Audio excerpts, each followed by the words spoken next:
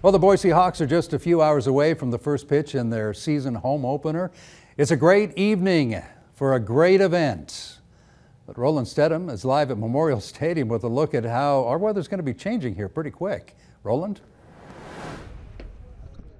Buddy, can't you just imagine coming here tonight for the opening game and you got this weather and you got a nice cold soda or a nice cold beer, whatever the case may be, and one of those hot dogs, and you're just sitting back, relaxing and listening as the boys of summer get out and start doing their thing. I mean, it's just an absolutely perfect evening.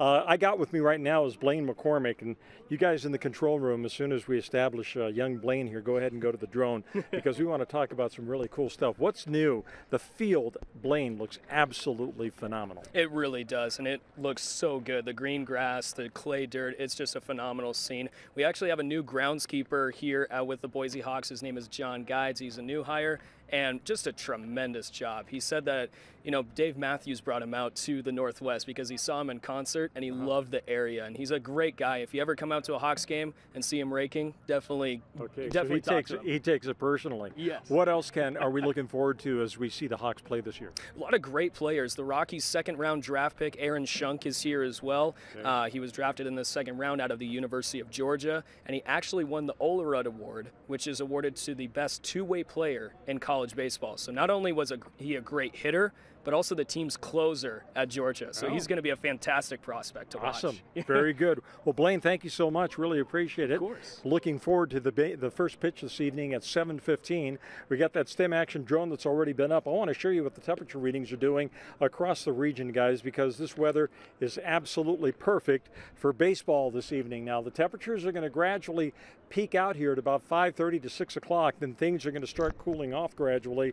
But, I mean, there is not a cloud in the sky. So if you come to the game, please be sure and bring a baseball cap and sunblock and sunglasses, because don't forget, sun doesn't go down until almost 9:30 at night.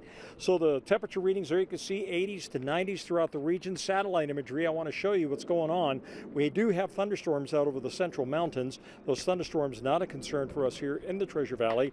We are going to enjoy this blue sky scenario here all evening. In fact, I think it's going to be dry for quite some time, and you'll note on that satellite imagery in the upper left-hand portion of the screen, that is the next weather maker that's headed this way.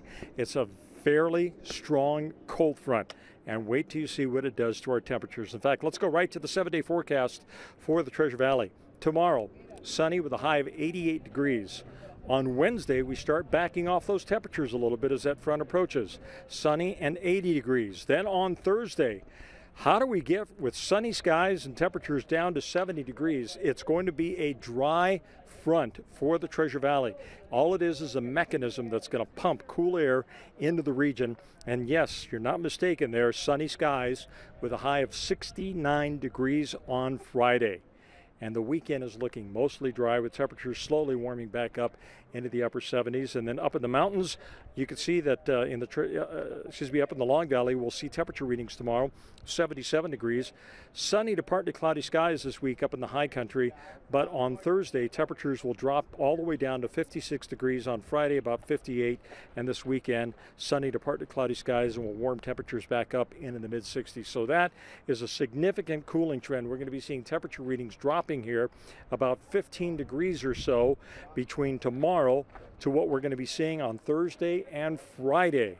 Very nice, cool weather. No rain in the 7-day forecast for us here in the Treasure Valley. Other than that, it's just a perfect evening for baseball once again. So I think we're going to continue to see this pattern here. Brent, I'll tell you, I was looking at the long-range models, and it looks like we're going to be fluctuating between really warm to nice, pleasant temperature readings, but it is just going to stay dry here for quite some time. And as far as the folks here on the field are concerned, that sounds just about right to them.